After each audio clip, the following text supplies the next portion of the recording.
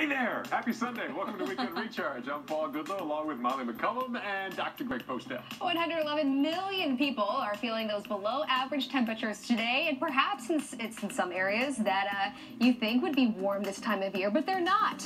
Talking about Florida and even southern Texas. Yeah, we're getting cold there as well, but where it is traditionally cold in the Great Lakes and Midwest, we're also getting the snow, and more of that is on the way. So, if you don't like the cold, at least you got the snow to deal with. Yeah, but it's the pattern we're seeing here. But let's take a look outside right now, what it looks like across the lower 48.